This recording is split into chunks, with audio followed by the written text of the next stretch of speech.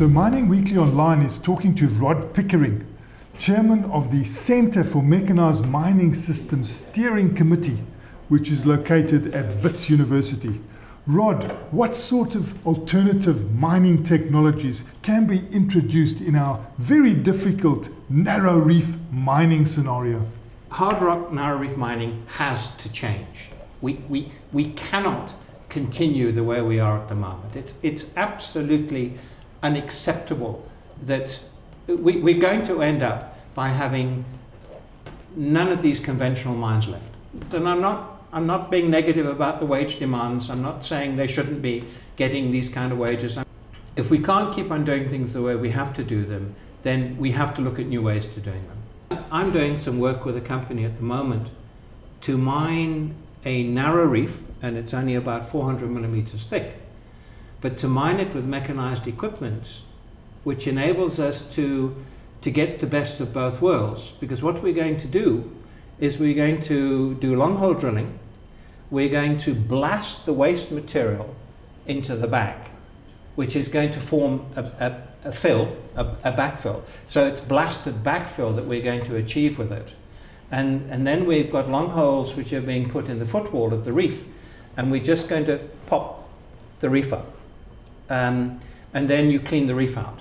And that package, it sounds a little bit futuristic, but Imo Bock has been doing this for a number of years, but without the benefit of mechanization. He's been doing it with hand drilling, and he's had a lot of success with it. But we're now taking it the step further and saying we want to do it as a fully mechanized process. So we develop 2 drifts on strike, and then we do long hole drilling between the 2.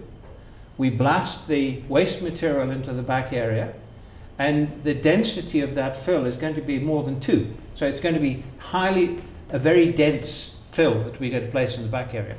Pop up the footwall, and so we're getting the benefits Robbie spoke about not pulverizing the rock, not getting all the fines, not losing the gold. We're going to do a coarse breakage, so we lose less material, and then you clean that out. And you probably clean it out with a little one of these small dozers which have been operating underground in the platinum mines.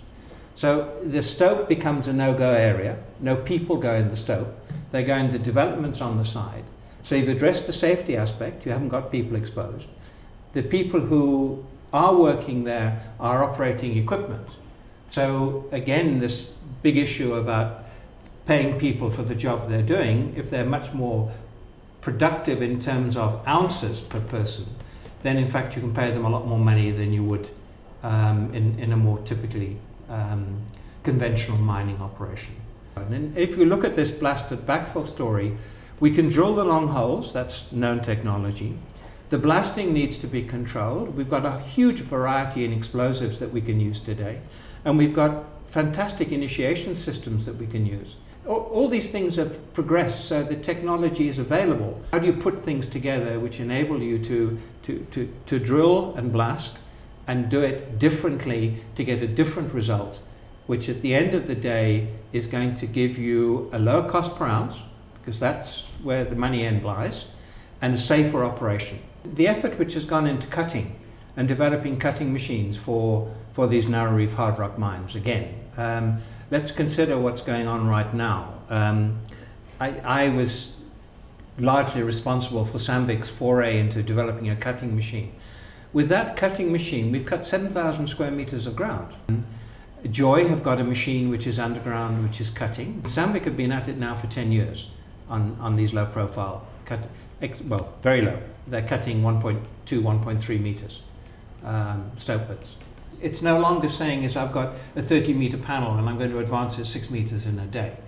You know, you may be looking at advance rates considerably higher. So how are you going to change the layout?